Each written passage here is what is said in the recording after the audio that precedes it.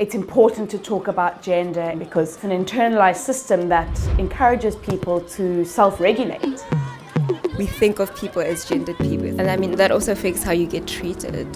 The minute you're in a heterosexual relationship, immediately there are male and female roles that are pretty stuck. They're almost inescapable. We're having this conversation because there's a history of power, there's a history of an imbalance of power. We're all working now.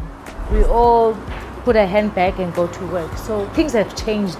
Part of our work is about getting people to think about the things that they think are not gendered and getting them to recognize those as gendered. What do you say to your kids about boys and girls, about other genders, about men and women? The high rate of sexual violence against women and how many women in South Africa that affects. That is the huge fear that I have as a mother of 2 daughters. We are in a culture where men get given a high five for really doing the basic bare minimum they should be doing. You know, men are not only perpetrators of violence, but in fact they are also sort of self-policing, and often the way that they respond using violence is because they've been conditioned to suppress or disengage from other ways of sort of coping. My own father, my first hug was in my 20s, and that was very awkward. You know, we do handshakes. Let's try and change the way we do things, the way we think. If you say girls can be powerful, and they can be powerful, you have to teach complementary education to boys. We know a lot more about how inequality is happening in families, but we know far less about how equality is actually happening in families.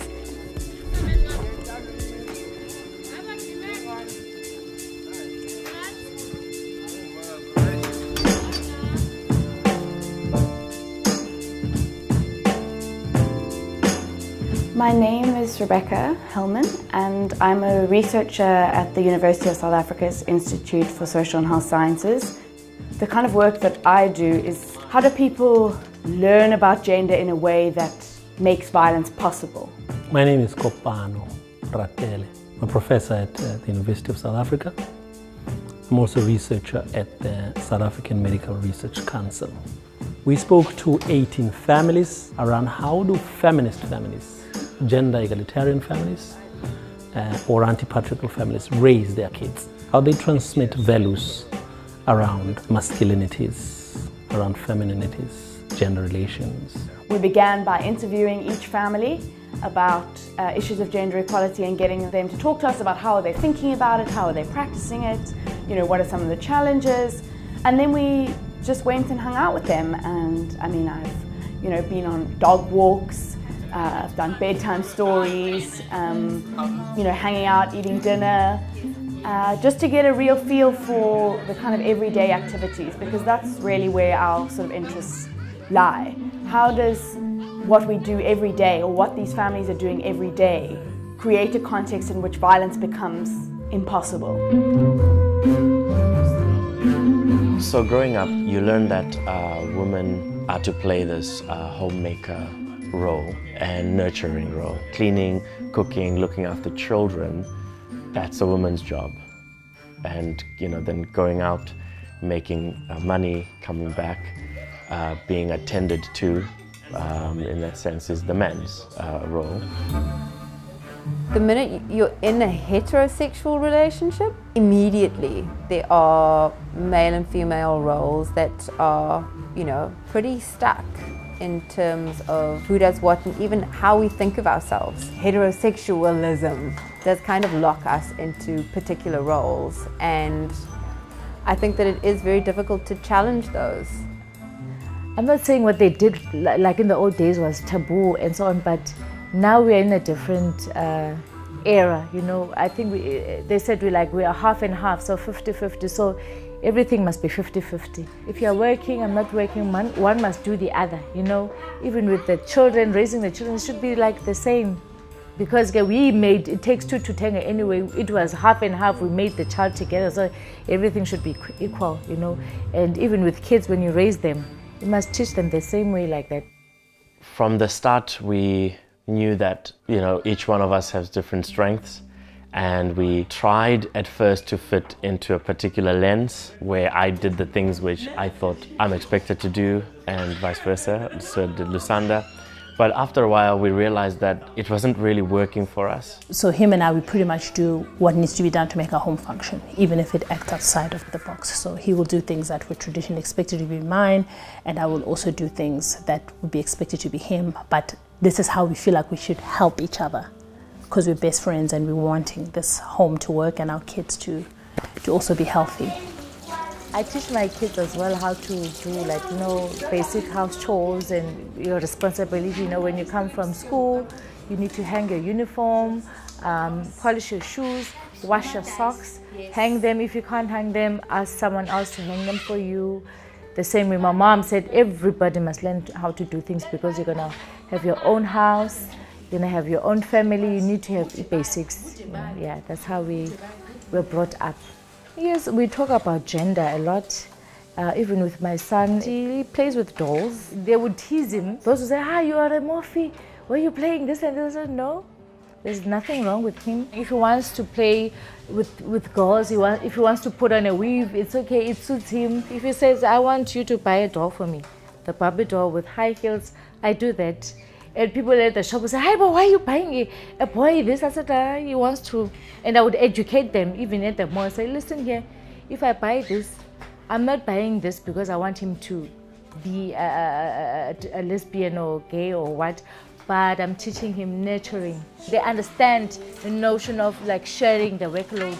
They know, oh, mom is going to be tired. If she's tired, then she's not going to be able to do this, or we won't be able to do fun things together. So let's work together so that we can bake if we bake, so that we can make pizzas if we can, or wash dishes, or, you know, peeling, whatever, you know. Yeah, that's how it is here at home. For us, from the minute our kids were born, it was sharing, you know. Nicole would breastfeed and then hand me a baby to then be burped, you know. But it was definitely from the beginning, like, yeah, we're sharing this. A lot of things that I try and do differently for my kids, put it that way. So I don't hold it against my parents, but I try and keep that in mind of like, oh, I wouldn't do that, or I don't want to do that for them. I'll use that in context of my own upbringing. My dad was very much the father, you know, like the father figure of the household, and, you know, meal times weren't about sitting around a table debating things and asking questions, you know. So there was that very dominant patriarchal, oh, I work all day, so therefore I expect this. He never cooked, you know. It was like, came home, there was a meal put in front of him, occasionally he didn't like it, and then he would get upset about the meal. And so I started to question that and said, well, if you don't like it, why don't you do it yourself?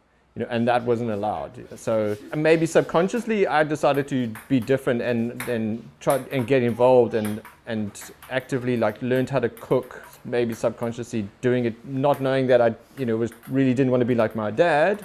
But now we share everything, you know, from cooking to cleaning to everything, you know, and I'd rather have it that way than, yeah, I think it's changing, but I guess it needs to change in the home first before it changes out there. So I don't know, yeah. It's a struggle and a daily negotiation to understand what raising equal families might look like. So we should always be going back to values and beliefs to challenge those. And sometimes you realize that there's a lot of unlearning that you have to do. And this journey has been for me about unlearning. The most practical thing, you know, I'm pregnant and I just walked out of theatre, and the expectation from the doctors is that you're going to rest, you're going to put up your feet. Everyone else in the household can help to support you. You've just had a baby come out of your body, right? But then my mom, for instance, was first very worried that my husband was doing this, doing that, bathing the baby and cooking the food. She didn't know what to do with the fact that Matlati was comfortable as a parent to this newborn baby to be doing his part, which is to support me. They didn't know what to do with themselves, and like, what's a woman supposed to do in this space if a man is assuming this space? And so those conversations, they needed to start, because I want my mom in my life and I wanted to celebrate our family and how we're doing things. And so I have to approach it with grace and help her to draw it into the picture in a way she won't feel like, oh my gosh, my child is now as a baby and now she's turned into this man-hating and men-oppressing feminist or whatever. But for her to lean in and see, wow, this is actually amazing. This is remarkable. We actually don't see this enough. Families are really important social institutions. And they are the first place where children are exposed to notions of gender. And so disrupting or challenging sort of gender inequality within the family is likely to have, very important implications for young people, for children, but also for, men and women who are in those kind of situations. This kind of work is important in South Africa because it is clear from the literature that gender equality is connected to two things. It's connected to gender-based violence. So sexual violence is closely associated with unequal relationships. So if you can get it right about the messages, work and programming around gender equality, you are headed some way towards resolving violence. We want better protection for women in this lifetime. Enough is enough. Enough is enough. We are able to talk about certain kinds of violence, and we've made great progress, for example, in talking about at least certain kinds of sexual violence against women, for example. And I think this is particularly important in the South African context, where we're seeing women protesting, trying to bring our attention to how, as a nation, as a society, we are failing to engage with issues of violence and gender equality, and we're actually doing a lot of damage, in that failure. It's taking more and more extreme forms of violence to get us to engage with the relationship between gender or gender inequality and violence. That is the huge fear that I have as a mother of two daughters in South Africa, is the high rate of sexual violence against women, and how many women in South Africa that affects is an awful fear to have. It's an awful reality to know and be bringing up two girl children. Feels like a betrayal. Feels like on some level I have already betrayed them to bring them up in a society in which that is so rife and so likely to happen to them in their lives.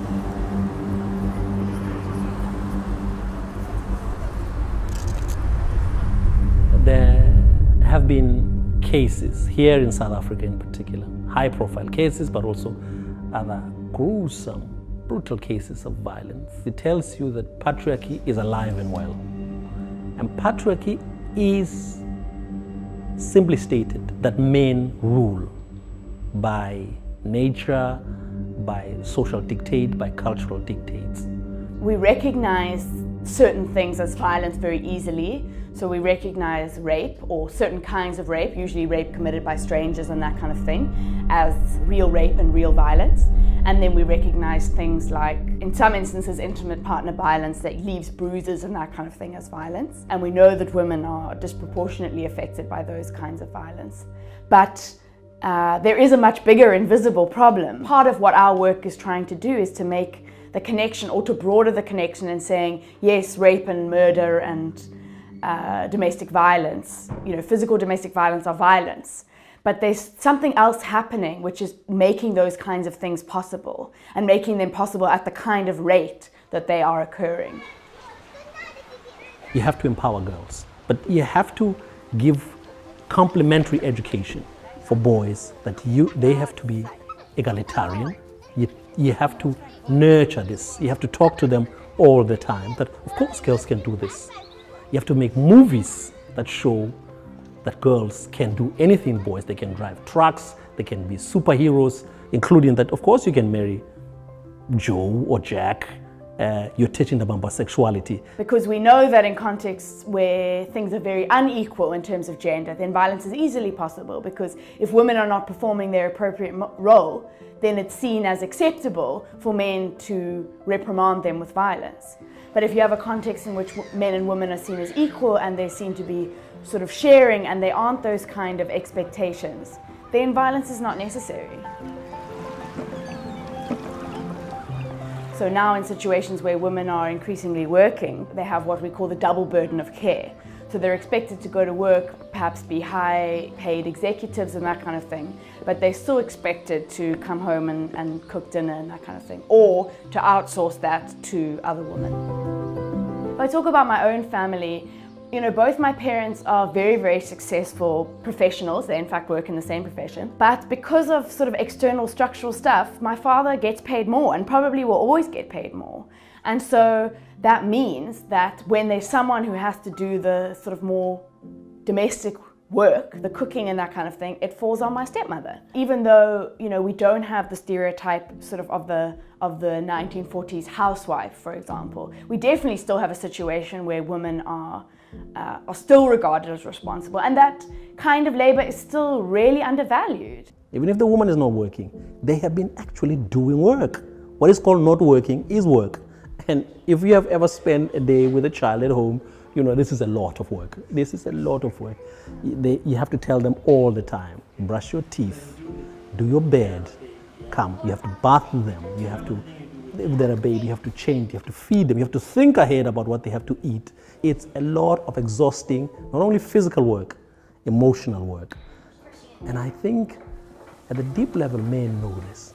They know that housework, care work is a lot of work. And because they're in power, they check out of it. You have to think very hard about the work that you need to put in raising a kind, generous, happy, egalitarian boy.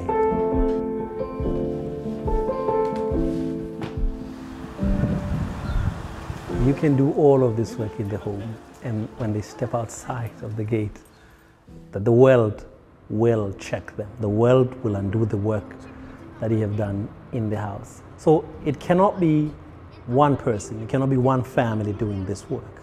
To be able to change society, the larger number of members of society have to move towards goal. But we have to start it somewhere.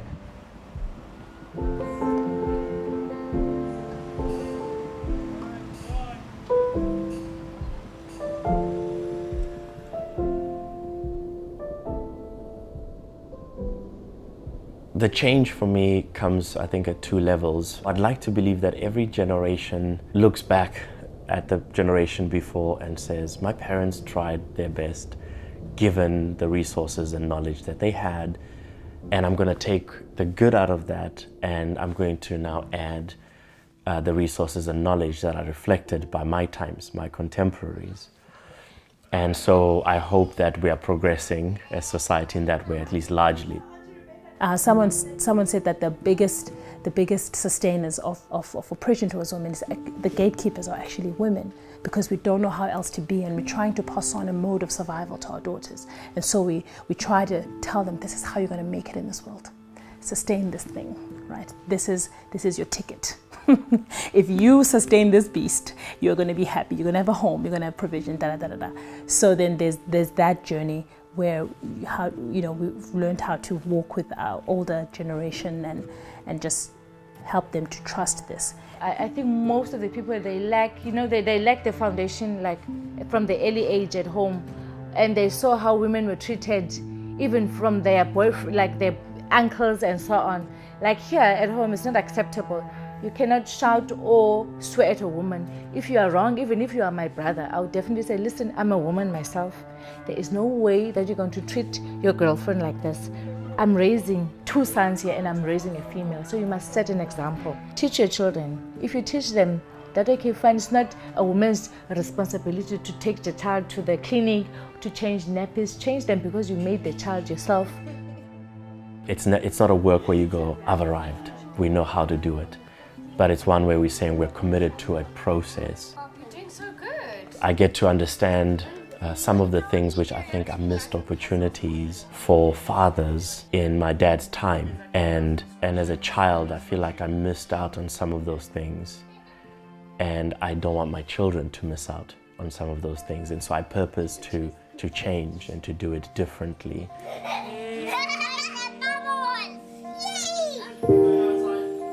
I guess I'd love to create a world for them, one where they won't limit themselves based on their gender, one where they know that they can choose, they can exercise their agency, and that their bodies, their voice, their gifts, they matter, that there isn't a sense of me having prepared them to just be a wife, to just be a mom, and to normalize them not having dreams of their own. If you're only going to do work with grown-up men and women and other genders, you are missing an important step. The step is about that the work has to start right at family level.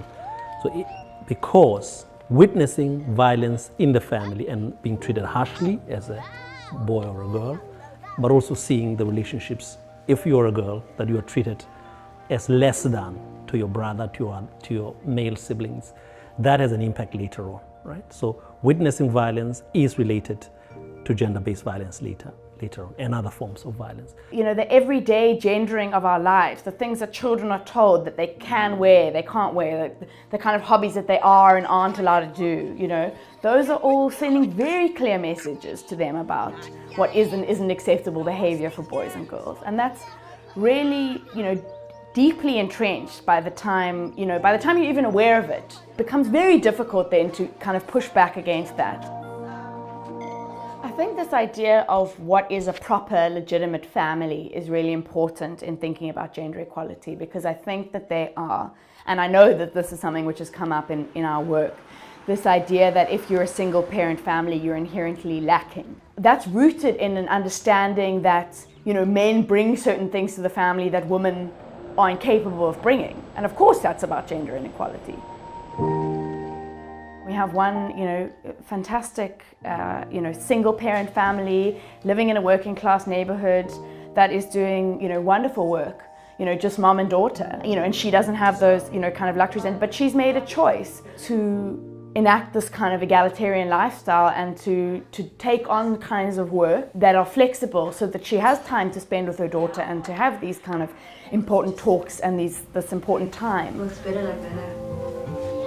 This is the ultimate goal. In our research, we are trying to contribute towards changing relationships between men and women and other genders, between different sexes, between boys and girls. This is the ultimate goal. The work that you do at home has to be done at school. You have to do it at varsity. You have to do it in the workplaces so that all parts of the puzzle come together.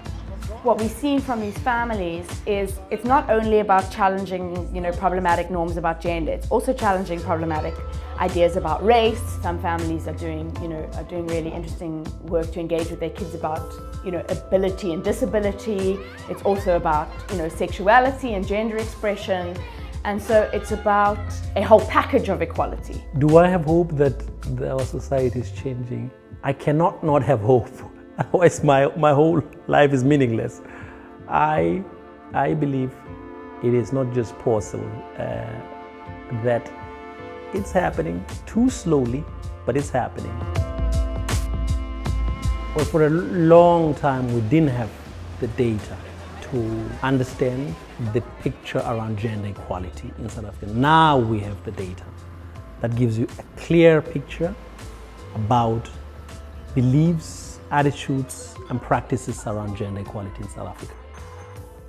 The simple fact is gender equality is good for society. That equality around gender, but also around race, that this is good for a society.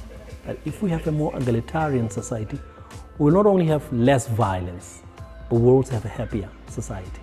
A healthier, happier society, and well-being will be an ordinary thing.